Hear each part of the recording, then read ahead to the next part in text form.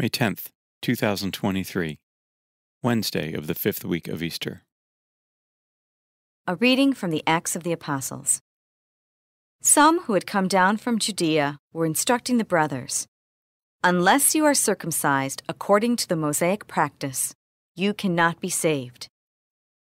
Because there arose no little dissension and debate by Paul and Barnabas with them, it was decided that Paul, Barnabas, and some of the others should go up to Jerusalem to the apostles and presbyters about this question.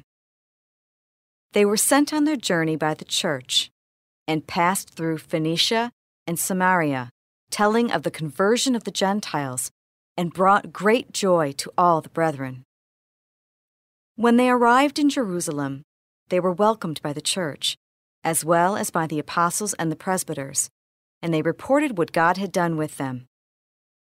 But some from the party of the Pharisees who had become believers stood up and said, "It is necessary to circumcise them and direct them to observe the Mosaic law." The apostles and the presbyters met together to see about this matter. The word of the Lord. The responsorial psalm. The response is, "Let us go rejoicing to the house of the Lord.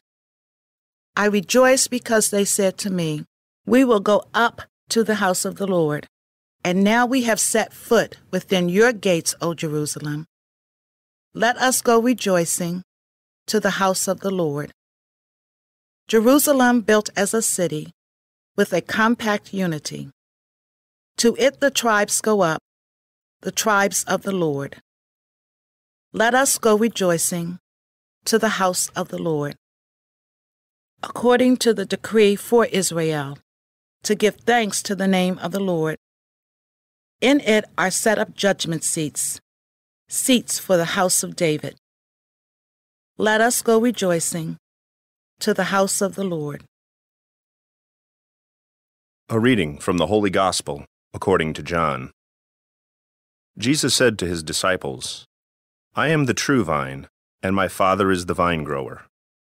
He takes away every branch in me that does not bear fruit, and every one that does he prunes so that it will bear more fruit. You are already pruned because of the word that I spoke to you. Remain in me as I remain in you. Just as a branch cannot bear fruit on its own, unless it remains on the vine, so neither can you unless you remain in me. I am the vine, you are the branches. Whoever remains in me, and I in him, will bear much fruit, because without me you can do nothing. Anyone who does not remain in me will be thrown out like a branch and wither. People will gather them and throw them into a fire, and they will be burned. If you remain in me, and my words remain in you, ask for whatever you want, and it will be done for you. By this is my Father glorified, that you bear much fruit and become my disciples." The Gospel of the Lord.